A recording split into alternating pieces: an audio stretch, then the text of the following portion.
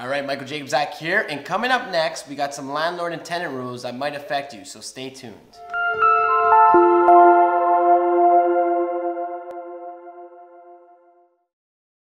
All right, guys, Michael Jacobs Zach, and like I said, today we're talking about some new news that came up to protect tenants from landlords turfing them out of their units.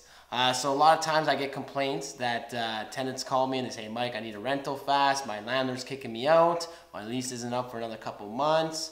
But because they're filling it with a family member, I'm getting the old heat hold. So Ontario is, starting last Friday, is changing the rules that if this does happen, that landlords need to compensate tenants 1 month's rent.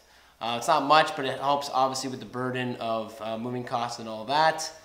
And this is really just to crack down on landlords, abusing this loophole in order to potentially get new tenants, because what they do is they obviously say that, and then down the road in the next couple of months they find a new tenant, maybe one that they prefer, or they raise rent and yada yada yada. It's a loophole that obviously not all landlords use it, but obviously it's like anything, there's always the bad apples that will abuse something. So this is to help protect tenants.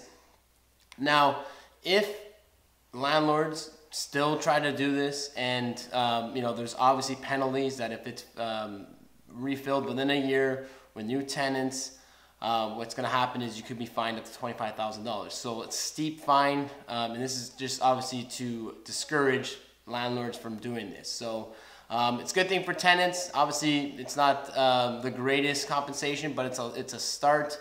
And hopefully it just deteriorates a lot more landlords from abusing that rule. All right, guys, Michael Jacobs Zach, like, share, and we'll catch you on the next one.